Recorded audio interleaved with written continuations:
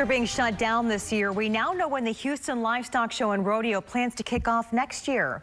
Good evening and thank you for joining us. I'm Christine Noel. And I'm Keith Garvin. Dominique and Chris are off tonight. Instead of March, the rodeo plans on starting May 4th and run through the 23rd, but that could still change depending on the status of the pandemic.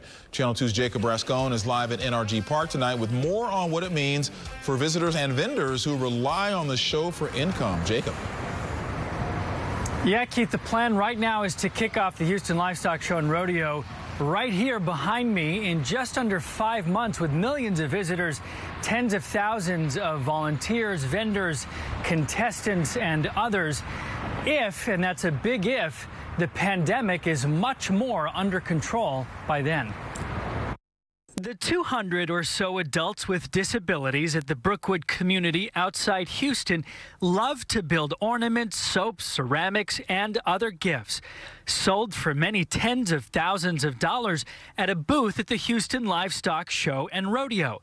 Until this year. It was devastating news. It was extremely sad. For Elizabeth Carlisle in the Brookwood community, today's news is as exciting as the shutdown news in March was disappointing. When I got the news today that we were going to get to have the rodeo, I was like, yeehaw, we get to have it and showcase the amazing products. The largest livestock show and rodeo in the world is Houston's largest annual event, generating hundreds of millions of dollars in economic activity. Rodeo Houston's president said the usual March dates just didn't work. I think it's important to point out there are no guarantees to any of this, but we felt like May gave us a much better window and a much better opportunity to try and do what we do. Harris County Judge Lena Hidalgo in a statement today said in part, quote, "We still do not know if hosting a mass gathering like the rodeo in May will be feasible, safe, or advisable." But Rodeo Houston's president and contestants and workers and vendors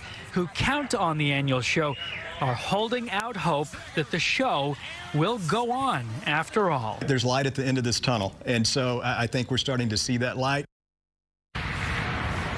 So planning and trying to decide what to do next year began almost immediately after this year's show was canceled. The Rodeo Houston president has met with city and county officials as recently with the mayor and the judge in the last several days.